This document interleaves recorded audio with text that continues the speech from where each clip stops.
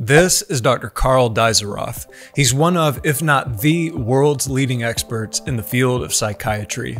He's a professor and an MD at Stanford, and he invented a way to use bacteria and algae to monitor and even control the brain. In this video, I'm going to walk you through 3 things that I learned from his new book, Projections, A Story of Human Emotion. So I was really excited about this one because about a year ago, I decided to go back to school to study medicine, and my goal is to specialize in psychiatry. From what I've seen, there aren't very many books like this one that give you a first-hand account of what it's like to actually be a psychiatrist. It's an underdocumented specialty, but to me, it's the most interesting because it has the most unexplored territory.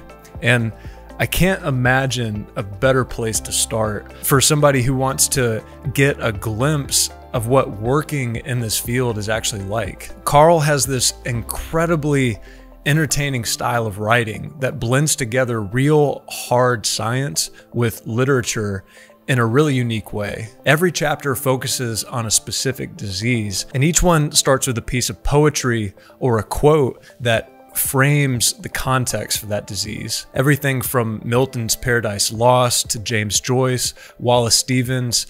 It's a really refreshing approach to these subjects that can get pretty dry and pretty technical. Even the way he started the book, from the opening paragraph, I was all in. In the art of weaving, warped threads are structural and strong and anchored at the origin, creating a frame for crossing fibers as the fabric is woven. Warped threads bridge the formed past to the ragged present to the yet featureless future. The tapestry of the human story has its own warped threads, rooted deep in the gorges of East Africa. The inner workings of the mind give form to these threads, creating a framework within us upon which the story of each individual can come into being. This was so great, especially since I'm coming from a background in textiles and apparel design. The metaphor here just resonated with me on so many levels. And he also takes the opening prologue as an opportunity to explain optogenetics. Optogenetics is a technique that he invented to study brain activity. And I could sit here and try to explain it to you, but I don't want to butcher it, so I'd rather let him explain it. One of the many things you're known for, one of the big things is called optogenetics. What is it? So we take genes, bits of DNA from microbes, single-celled organisms, and these single-celled organisms, like algae, they make little proteins that sit in the surface of their cells that receive light, capture a photon of light, and open up a little hole in the membrane of the cell and let charged particles, ions like sodium and potassium, flow across the membrane of the cell. And these algae and bacteria, they do this for their own reasons because that helps them move, it helps them make and use energy. But that's a beautiful thing for neuroscience because movement of ions, charged particles across the membrane of the cell, is exactly the kind of electricity that neurons work with. So if we can take this bit of DNA that encodes this beautiful protein that turns light into electricity from algae, and if we can put it into some neurons, but not other neurons, which we can do using genetic tricks, then you've got a situation, then you can shine on the light, and only the cells that have the gene and that are expressing the gene will be the initial direct cells that are activated by the light. So I want to break down 3 things that I learned from the stories in this book. The first takeaway is you can't connect all of the dots looking forward in life. The first chapter is called Storehouse of Tears, and it tells the stories of 2 very different patients that Deisseroth treated, years apart from each other. The first patient is a young man who loses his pregnant wife in a car accident where he was the driver, and he's looking for help because he lost the ability to cry.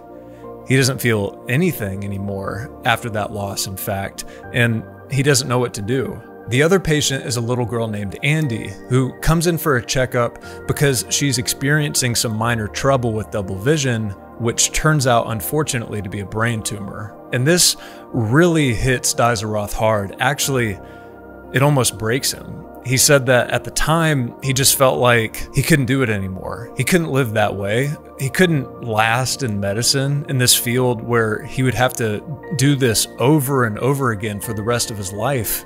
But he kept going. And years later, a connection formed in his mind between this little girl and this young man. The link between these two wasn't very obvious initially, but it turned out that both patients were suffering from a common cause in a region of the brain known as the pons. And he used that connection between these patients and those painful memories from seeing them suffer to drive him. See, life is going to test you with these valleys that you have to make your way through. And it may not be clear why things happen the way that they do when they're happening at the time. But when you look back on them, you can start to piece them together and get to the meaning of things. You can string together these experiences, and as a doctor, you can use that as fuel to try to find answers and ultimately to discover new treatments. The next big takeaway that I want to share came in a chapter called Consummation,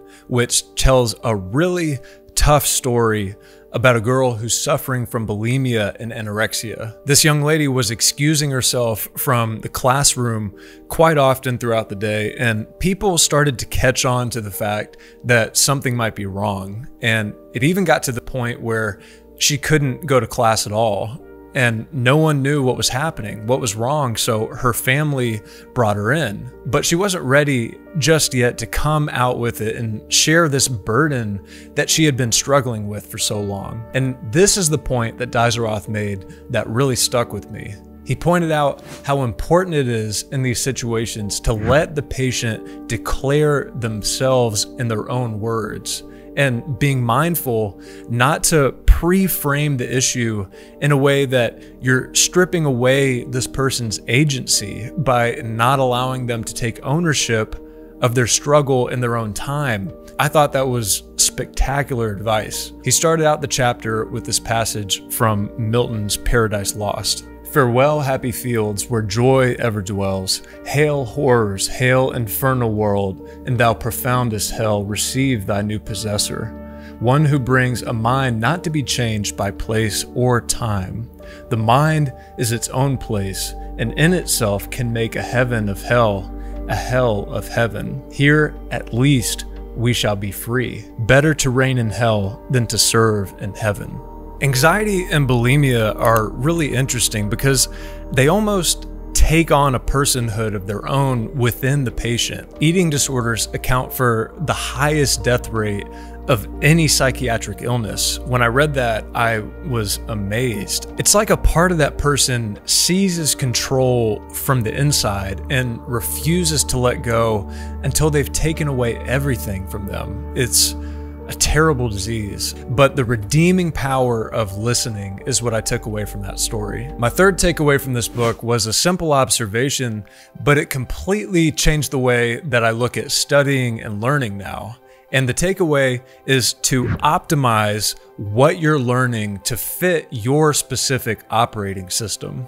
Now, what does that mean? So one of the things that I liked most about the book was the way that Dr. Deisseroth poeticized the science that he was communicating. These small oxygen burners become our mitochondria, energy factories for each cell, so ancient in origin that they use a different dialect of life's DNA code.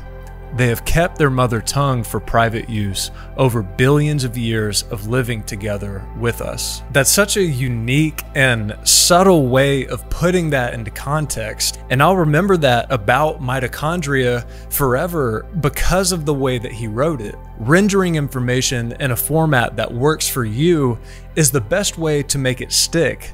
Now, when I'm studying for the MCAT, or if there's a concept that I'm having trouble with, I can use that method as a tool to shape and mold the information in a way that works for the way that my brain remembers things. There's also this chapter where he writes a story from the perspective of a patient who's been diagnosed with psychosis, which is really well done. It's very interesting. You have to read it for yourself to find out what happens, but I just thought I'd mention it because it's really an interesting part of the book. So if you're interested in mental health and you want to learn more about the field of psychiatry, this is a great book to read. I'd love to interview Dr. Deisseroth someday and get to dig into some of the questions that I have about his work and the future of the field.